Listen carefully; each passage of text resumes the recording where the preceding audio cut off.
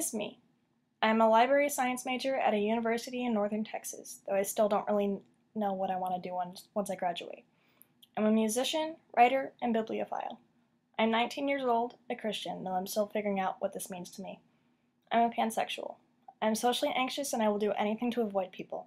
Unless I know people really well or I know their internet types, I'll close up and read in the corner. I'm taller than average, especially for a girl, a towering stick like 5'10". I'm very insecure about my height, yet I can't resist 4-inch heels and wedges.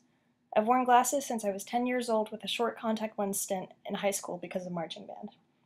I dyed my hair ginger since November of last year, which I originally did because I could, but I'm realizing it fits me more than I originally intended. I'm a coffee addict.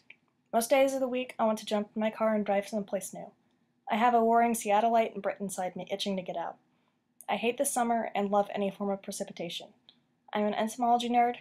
I can spend an entire day researching and not write a single word. I rarely finish most things I start. I'm single. I often wonder if I'll ever have anyone, but eventually I'll be gaining a cat and feel as if we'll be very happy together. I often feel as if I am not the greatest person, so I try and say that one special phrase to my friends to make them realize someone was listening at that Skype call at 2 in the morning to make their day. It seems as if I have trouble hanging on to friendships, which is why I'm surprised that most of my internet friends that I met almost exactly a year ago are still around. I don't giggle, I squee. It's actually quite difficult to make me squee only through text. But it seems, if I'm audibly talking to someone, I can't stop.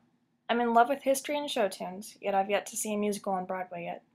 It's not uncommon for me to stay up until 4 a.m., often confused when I realize how late it has gotten.